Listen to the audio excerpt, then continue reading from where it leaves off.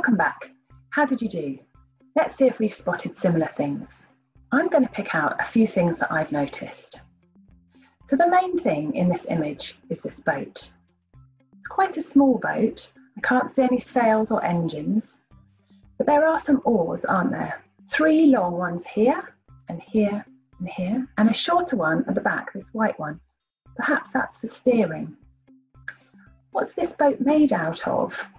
Looks maybe not very solid around here. Now there are a lot of people in the boat. It's quite difficult to see. I had a go at counting. I think maybe around 30. Are they men, women or children? Again, it's quite difficult to see.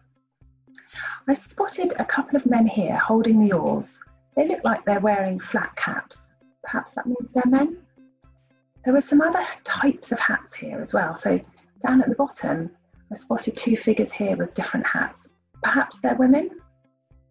It's quite difficult to see. However, most people have their heads covered with something, either a hat or a scarf. I wonder if it means that that's cold.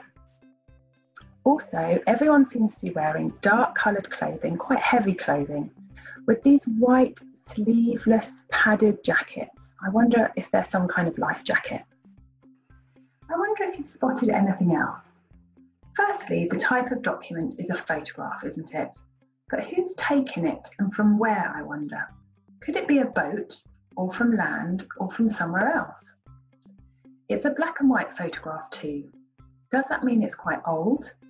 Are there other clues you spotted earlier that this is an old image? It's a bit blurry too.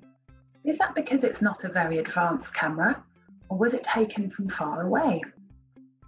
The document code says copy 1/566. Does that mean it's a copy? And what do the numbers mean, I wonder? So we found lots of interesting details in this document, haven't we?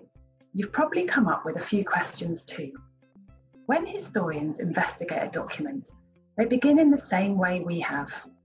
Once they've gathered lots of evidence from the document, they start making suggestions about what the document tells us.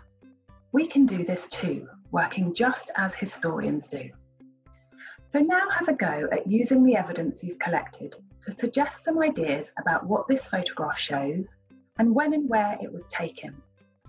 Click on part 3 when you're ready to move on again.